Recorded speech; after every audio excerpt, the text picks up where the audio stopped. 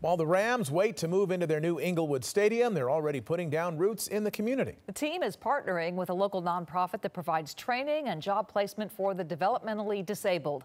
Eyewitness News reporter John Gregory has more on the exceptional work they're doing together.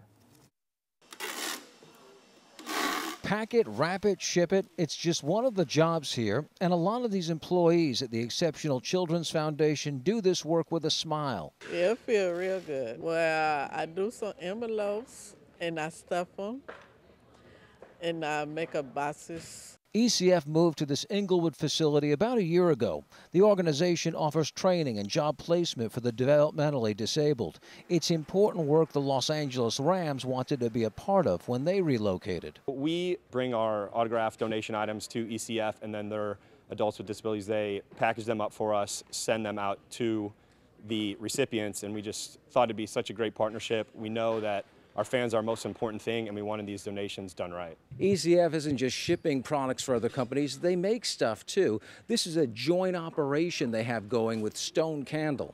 We rent out some space here, we manufacture candles, and create jobs for people with developmental disabilities.